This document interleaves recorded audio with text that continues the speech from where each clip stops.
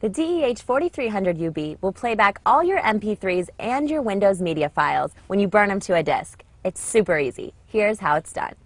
Let's take a look at MP3 and WMA playback on the DEH-4300UB. When you drop a disk in, the system will read the format and determine if it's an audio CD or if it's a data CD with MP3 and WMA songs on it. Here you can see we have an MP3 disc and it begins to play the first song in the first folder. To change folders, all you do is hit the up and down arrows. And you'll change between folder 2 and folder 3 on this disc. To change songs, all you do is hit the arrow to the right or to the left. If you want to see more information about the song, press the Go Back key. You'll get the artist name, album title, and whatever you have coded into the MP3 data.